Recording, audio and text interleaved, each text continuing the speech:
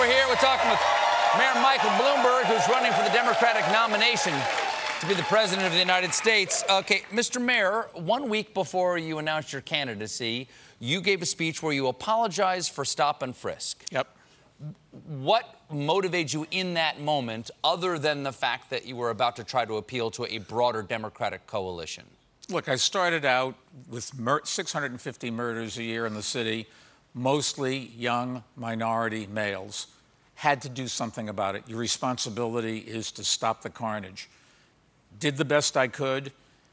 Near the end, I realized we were getting out of control and doing it too much. Actually talked to the woman who's my assistant, sits next to me, has a young son. And we talked about what would happen if her son was getting stopped. And I took a look and said, let's try something. Stop doing the stop and frisk and see what happens. We thought murders would go up. It didn't. So I said, let's phase it out. And before I left office, we'd cut 95% of them out. Then somebody said, what did you do? And I said, I made a mistake. And if you can't apologize, I don't know how you live with yourself. Sometimes not everything goes right. Not everything goes the right way. Sometimes you do something wrong. Apologize and get on with it. Well, while you were mayor, there was a lot of criticism of it as well. It went from 95,000 stop and frisks a year when you started to over 600,000 at its peak, and there was a lot of criticism. Why not assess it while it's going on? As a leader, we want you to know that while you're in power, you change your mind, not after. It doesn't matter. No, we did, but the murder rate went from 650 down to 300. We reduced dramatically, and but you said afterwards it wasn't because of stop and frisk, because when you stopped it, it didn't change anything. Well, we did the best thing we can. I think it had something to do with it at some point in time. You do too much of one thing, then you should stop doing it. We reduced the incarceration rate. We reduced the recidivism rate. We started a whole bunch of programs for young kids, one of which President Obama copied for the nation.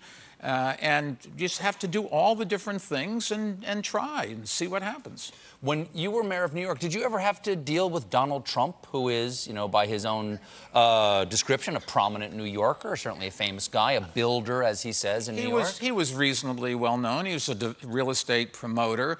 Not developer, you would call him a promoter? I would think more so, because a lot of the buildings he didn't build. He just put his name on it. Okay.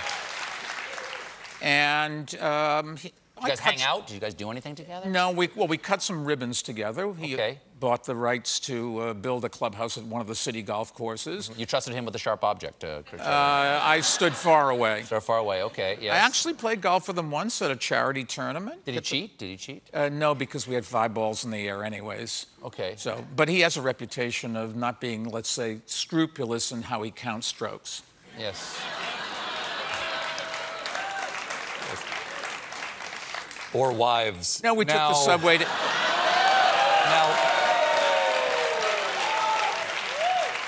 He did, however, the one time I talked to him after he was elected, but before he took office, he gave me his personal cell phone number. Please tell me you still have it. I didn't bother to write it down. Damn it. We can call him right now.